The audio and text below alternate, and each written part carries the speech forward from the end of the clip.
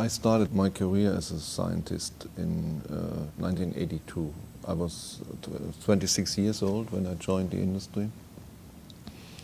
And I would never have expected at that time that I would do anything else but doing some science in the industry. And for me, it was then a significant step and experience moving out of science into a more business P&L driven environment, which only happened more than 20 years later. So I had my science driven environment where I felt competent and I felt comfortable, and I was put into a P&L business driven environment where I did not have all the competencies at the time to deal with. So I had to learn that. Commercial aspects, financial aspects. So that was a challenge for me, to move out of my comfort zone into something I was not so familiar with. But I was lucky enough and fortunate enough to be put in a business which was very much science-driven, so at least I could take some of that competence with me and could make use of it in the new environment. But still, the move out of science into a more commercial P&L-driven environment was a big step for me. The other challenge that I had was when I left Novartis for a while and moved to Bayer. Leaving a company after 27 or 28 years and moving to a new company is a significant step.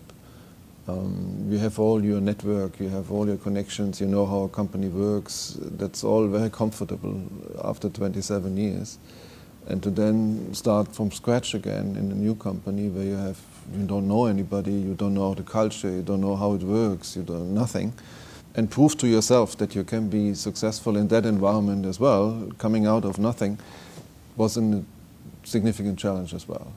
And the two companies do have different cultures. One is more aggressive, the other one is more family loyal.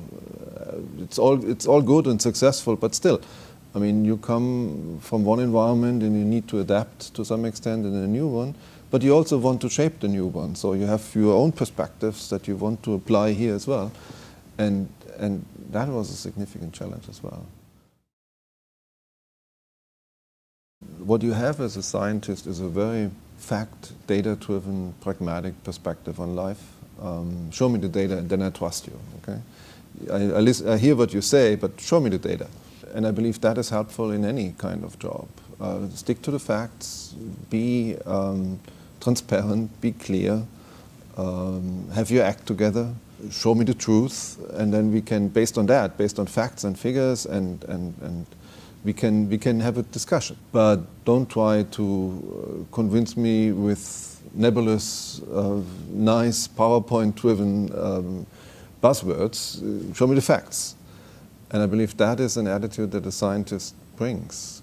It can be displayed by other people as well, so it's not the privilege of a scientist to be fact-driven, but it's at least how you are trained, and you will never forget that. This will always be part of how you act, that you want to go down to the basics. You want to understand what discussion is all about, and you want to get to that point quickly.